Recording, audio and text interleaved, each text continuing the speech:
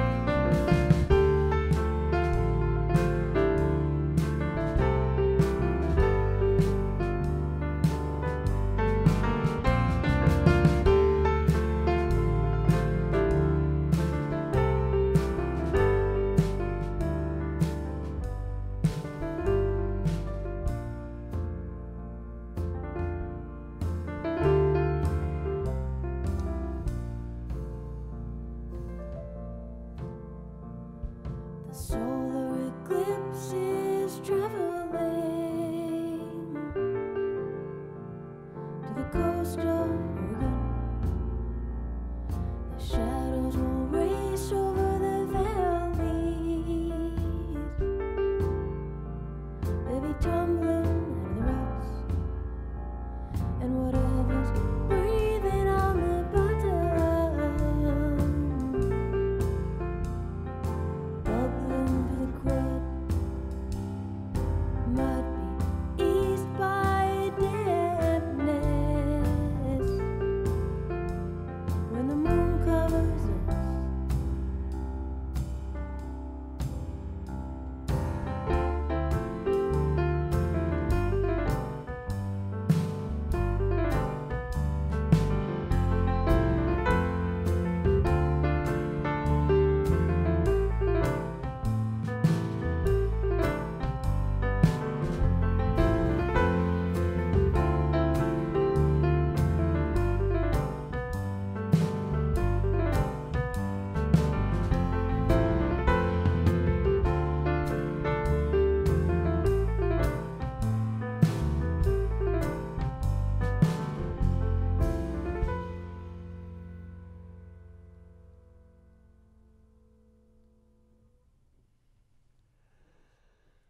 Once again, Heather Woods Broderick and her trio performing live here in the studio in a song called Nightcrawler, which appears on the new album Invitation. I think I said Nightcrawlers plural before, which would be a very different kind of song about fishing and bait and tackle and stuff like that.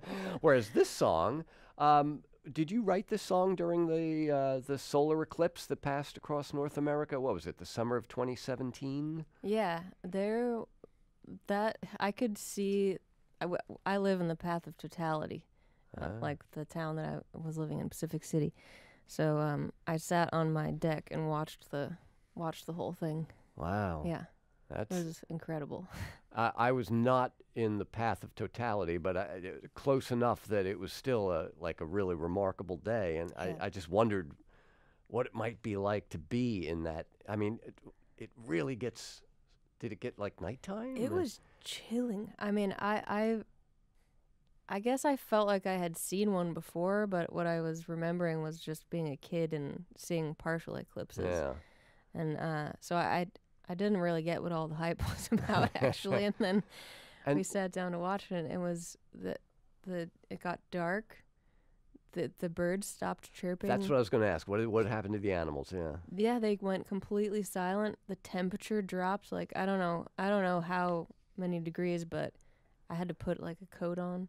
Wow. And everything just got completely quiet. That is so cool. Yeah. And now part of that song called Nightcrawler. Again, on the record, you have these kind of lush orchestrations. Whose arrangements are those? Do you do those yourself? I didn't do them. On A Stilling Wind, which was the first song on the record, a man named Danny Bensi did the string arrangement. He's an incredibly talented player as well as arranger. And I was introduced to him through a good friend of mine, Jesse Marchant, who's also a songwriter and has worked with him a lot. And I always admired the string arrangements that he had done for Jesse's records. So he did that one for A Stilling Wind, and then another really talented arranger and composer out of Portland, Oregon, named Ryan Francesconi, did the string arrangements for the other three, and I had players in Portland perform those ones. Right. Yeah. Now, do you have sort of classical training in your background? I do. I started taking piano lessons when I was 8 years old. And, I mean, I don't know if you can say classical piano when you're 8, but it was that theory. And I went on to study it through high school and into college, actually, as well. So now, your brother Peter Broderick is well-known, singer, songwriter, musician as well. Also played with Efterklang, the Danish band, right? Were you in the band together at any point? Briefly. He was first, and I showed up, I think, a couple years after he started. Yeah. And then once his big sister showed up, he was out of there. So what about your parents? I mean, are you from a musical family? We are, yeah. My parents were both musicians. My mom plays guitar and flute, and my dad plays guitar and a bit of fiddle as well. They met playing music. My mother was doing a weekly open mic night in Bellingham, Washington, and my dad was going to see this open mic night every night, and she thought this is a cute story. She thought that she had made it because she was making so much money in the tip jar every night, and then she found out that my dad was stuffing it.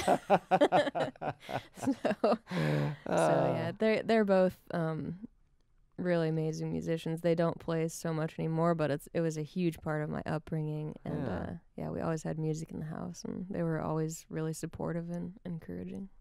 So Peter doesn't use his middle name. You do, Heather Woods Broderick. What was underlying that decision? Just trying to make my life difficult with having an extremely long name now. I don't know. I actually wanted to call my project Woods from the time it started, but then there's always already that band called Woods that are really successful and well known, so I couldn't do that. And then it went through like a couple different incarnations, and then finally I just thought I should just use my whole name. It works for you. There's also a woman who's an actress and maybe a musician named Heather Broderick. So I think when I saw that, I thought maybe I should use my middle name so it differentiates it a little bit. Like, there's the opera composer John Adams, the Nixon in China guy, and then there's John Luther Adams, who uses Luther for exactly that reason. So now, on the record, your voice seems to be kind of like part of the texture of the song.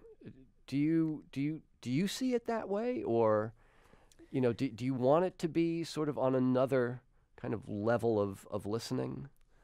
It's funny that you mentioned that because I get, I sing with so many other people as well, and every time I sing with someone, they say, and I'm always very flattered, and it's a very nice compliment to get, but people always say to me, wow, your voices just blend so seamlessly, and I feel like I maybe just have this sort of airy quality in my voice that makes it blend with things. Yeah. And maybe for that reason, it sort of sits in my own music like that as well.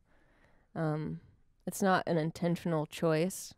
And actually, with this latest record, it was an intentional choice to sort of bring it at least more forward in the mix, and so that we could hear the lyric hear about the lyrics the and dream of losing your teeth and all exactly. that kind of fun stuff. Yep, exactly. We're speaking with Heather Woods Broderick. The album is called Invitation. So this next song, we're kind of going in like the same order of the album, right? We heard tracks 2, 3, and now we'll hear track 4. That is true. I didn't even think about that. Where I Lay is the name of it. Now, on the record, this song begins with something that sounds like a harmonium. Mm-hmm. Is that what it is? It's actually piano played and sort of reversed and affected. Oh. Flipped around, upside down and sideways, and stitched together in Pro Tools. Okay. Yeah. It does a very good job of imitating that kind of pump organ harmonium sound. Yeah. And by the end of the song, you've got layers of your voice that, to me, as a fan of Kate Bush, remind me of her music. I don't know if she's at all a person that you've had in your mind's ear. Yeah. Her record, Essential World, was... I was halfway through writing this record. I found that record of hers, and I first heard the song "The Rocket's Tale," and from that, it was the only thing I listened to for the next 4 months or something like that. So yeah, huge influence. Okay. Mm-hmm. Well, you don't have access to all the many layers of your voice here, so no. But we did bring the harmonium-like sounding sample. The little sample? Yeah. Okay, so Andrew will start us off with that. The song is called Where I Lay. Once again, it's from Heather Woods Broderick.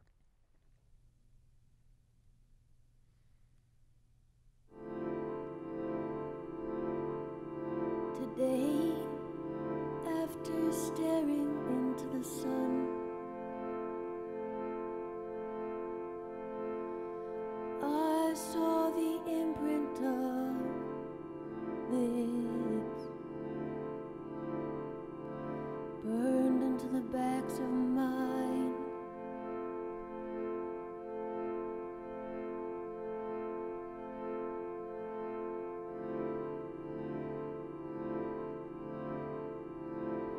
In the flickering light, that found its way through the trees, and the passing scenery.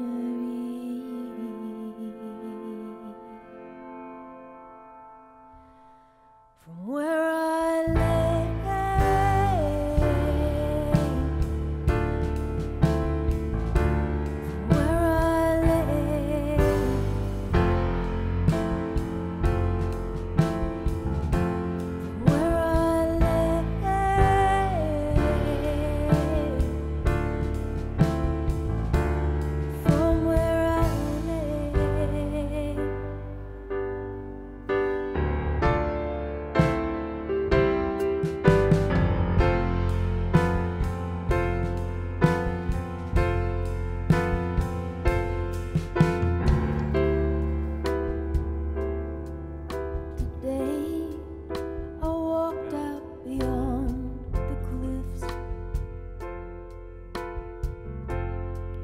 breathing the wettish wind and getting the hit of white grain spit.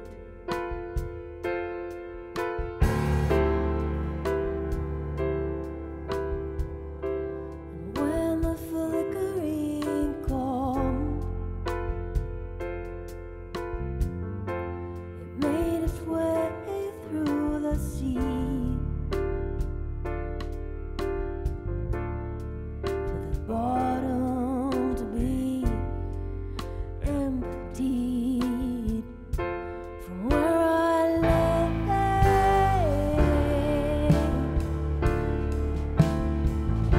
to where I'm laying,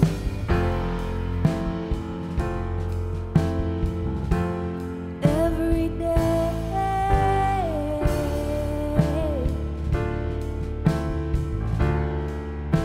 is drifting way too far away place.